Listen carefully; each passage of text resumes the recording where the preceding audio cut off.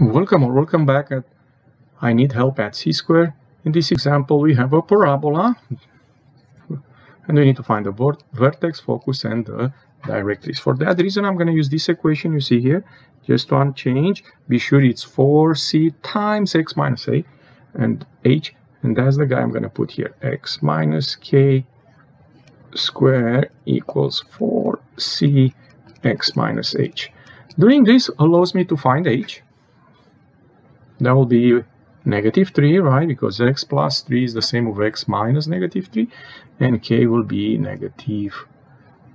positive 2, right? Y minus k, so k is positive 2. That will allows me very fast to sketch a little bit where the vertex is. 3 units left, 2 up, 1, 2, 3, 1, 2. This is the vertex of this parabola.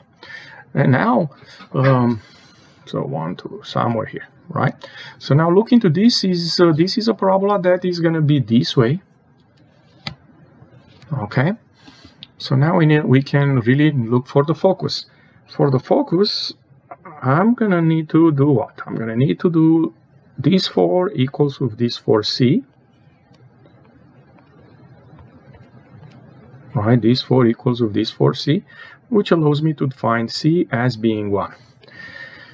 Which means I'm going to move 1 unit inside, and that will be the focus. So if the vertex is, like I said, -3 and 2, the focus, since I move 1 unit to the right, will be -2 and 2. And we need one more thing about this parabola, which is the directrix, which is going to be with 1 unit to the left, which is going to be x equals -4, right? Because we're moving 1 left from -3, and that's it.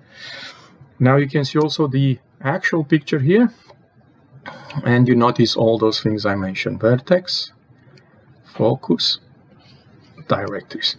If you enjoyed this video clip, don't forget to click the like button and come back on C-Square for more help. Thank you.